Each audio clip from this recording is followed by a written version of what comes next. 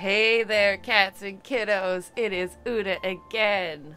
We are doing an art video today. I hope you like this. We're doing some of the Animal Crossing emotes that I made for myself and commissioned for another person. So yeah, and while we watch the beautiful art being created, we're gonna have a little chit chat about the quote-unquote best characters in Animal Crossing and why Raymond just ain't that hot.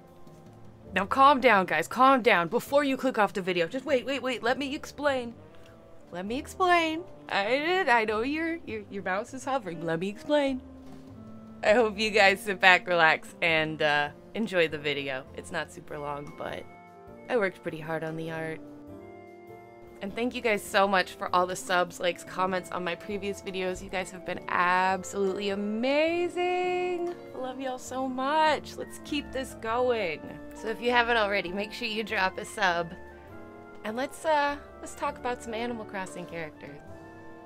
Now believe me guys, I know you love Raymond. He's a cat. He wears a suit. He has heterochromia. I don't understand why you can't just say he has two different color eyes. I know, I get it, you want to sound fancy, but like, dog, calm down. Heterochromia every 2 seconds. Anyway, I get you want to put him in a maid outfit. And I know after you put him in that little maid outfit, you're definitely going to put him in a cat bed. You're going to just give him lots of cat beds till he sits in it, and then you're going to take screenshots and go over it all dang day and tell all your friends you have a Raymond. But honestly, overrated. Massively overrated, in my personal opinion. I don't care for Raymond, but that's just me. But guys, there's more to life. There are over 300 villagers in this game, each one beautiful, unique, and interesting in their own special way. Now you know who I want to talk about today is a beautiful villager, a powerful villager, a precious villager, and a very underrated villager. People do not seem to get the power and beauty, the grace and kindness that only Pietro can give you. Yes, I know, Pietro, the weird clown. Everybody hates him. He's garish, he's bright, he's creepy, he's a clown. But guys, I'm here to tell you, Pietro is a sweetheart. He is one of the kindest, nicest, most thoughtful villagers you will ever have. And look at his rainbow butt. He's gonna brighten your day every single day. I have not had anything but happiness and joy every single day since Pietro's been on my island. I even built him a carnival because I love him. Now, I know you've all heard the story of your first campsite villager being some sort of abhorrent monster, and, well, my friend had that problem.